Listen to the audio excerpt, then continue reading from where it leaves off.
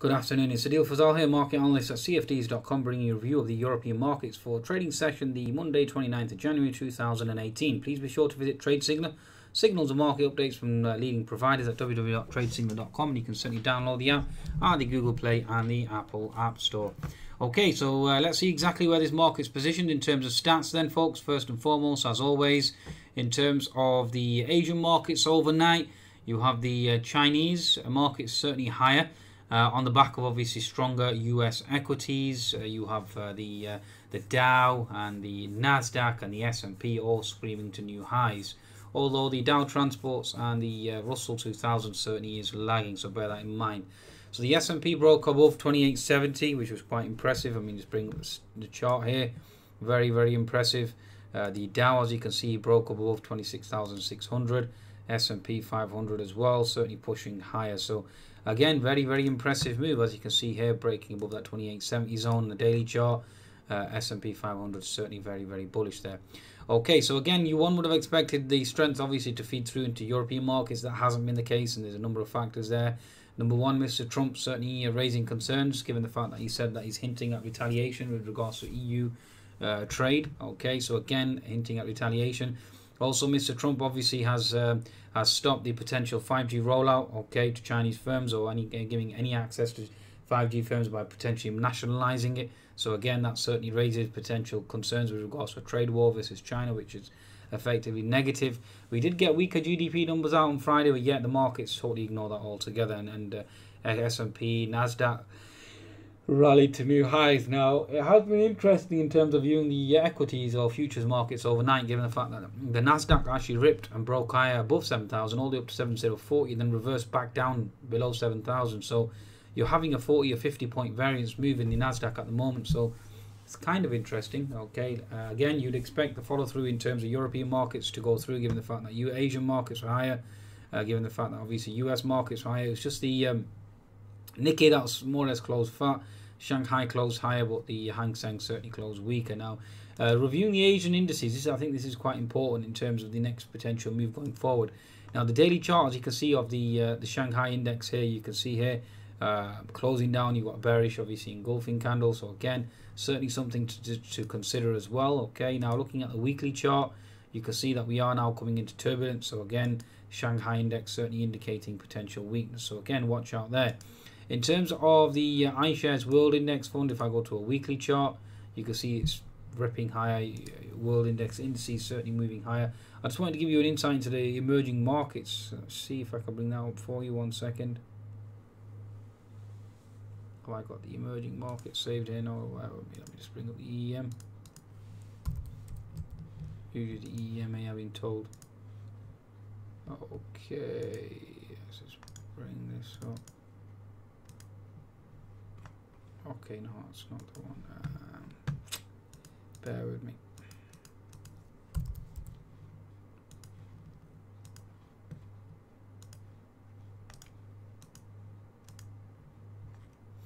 Okay, I'll bring up a monthly chart. Okay, so monthly chart is certainly coming into resistance, as you can see, in terms of emerging markets. So emerging markets coming into resistance. Okay, the Shanghai or Chinese indices certainly coming into resistance as well. Also in terms of Nikkei.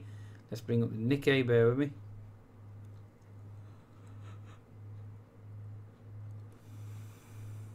There we go. Okay, so Nikkei as well, lackluster as well, so indicating weakness. So Asian markets to a large extent now are coming into resistance, emerging markets into resistance, and that basically is leading me to conclude that we are now looking for a potential reversal, especially with US equities. I mean, if US equities fail to continue their run higher, especially the Nasdaq failing to hold above 7,000, if the S&P has already reversed from a pivot high of 2877, it's reversed quite sharply on the back of oil prices obviously moving lower on the back of supply concerns, and copper certainly is under pressure as well. The Chinese and the Hong Kong indices both obviously were slightly weaker towards the close. So again, they did move higher, but then they gave up those gains. So again, that certainly is a cause for concern in terms of markets. It shows that US equities, or should we say European equities, are failing to follow through as well, on the back of Mr. Prayat's moves as well in terms of QE, talking up QE there as well. So bear that in mind. That's another factor to take into account. Okay, so number one, in terms of European indices, you've got concerns with regards to end of QE. You've got concerns with regards to the trade war with the US. So those two factors certainly weighing on the sentiment as well. Okay, in terms of the other factors as well, concerns over Brexit from the UK going forward with regards to Theresa May. There's a legislation that's going through to the House of the upper house, which again undermines her ability and certainly does cast doubt on her support level as well going forward. In terms of Trump trade war, concerns with regards to EU, ECB prior. The other thing that I've missed out, UK risks higher energy prices via Brexit, and German import prices certainly rising as well. So again, all those factors adding together, from my perspective, adding trade war versus China, concerns with regards to protectionism, all indicate risk off. Okay, now let's look at the actual technical picture. Now let's start off with the German DAX first and foremost. Okay, so German DAX at the moment holding potential support here. Again, it's screaming to close that gap below. Again, bear in mind you've got concerns with regards to trade protectionism via Trump. You've got concerns with regards to hawkish comments. Again, that certainly is going to certainly is expected to weigh on the German DAX going forward. So bear that in mind as well. Looking at 10-minute chart, we've bounced off that key support below at 12,275. Let's see if that can hold. Okay. In terms of the French CAC, let's bring up the French CAC. Again, this is something that I've been looking at in terms of the H&S formation, bearish potential setup here, looking to potentially flush down to gap fill at 5480. So again, the fundamental catalyst certainly is there. Trade protectionism, hawkish ECB.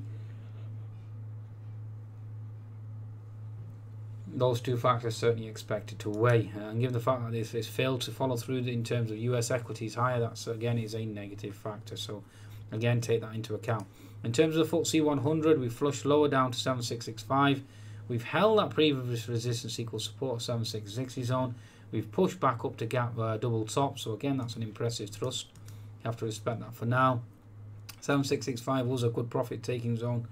I should have taken that profit, but again, it's always hindsight, foresight. We could certainly move lower here, expecting 7645, and then ideally, ultimately expecting 7615 gap fill to be closed below. So those two factors I'm certainly expecting going forward. Okay, so bear that in mind. In terms of the 60-minute chart on the FTSE 100, we're certainly holding that key resistance zone around the fib 50%, previous support equals resistance, and we're making lower lows and lower highs. Now the daily chart obviously has bounced off 7600.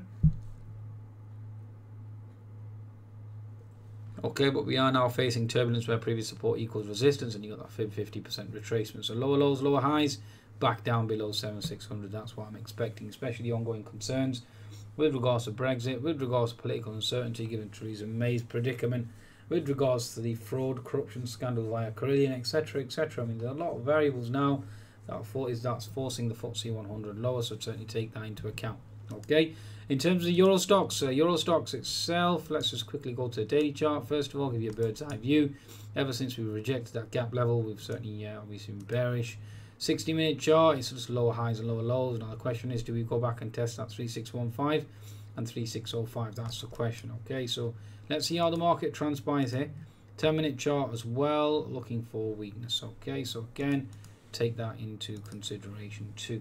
Okay, so that's basically the status quo, okay, in terms of where the market stands at present. Let's see how the market unfolds. My bias certainly remains bearish here now, given the fact that we've had Asian markets reverse, holding resistance. European markets have failed to follow through in terms of US equities to push into new highs. US equities are giving up a majority of their gains overnight.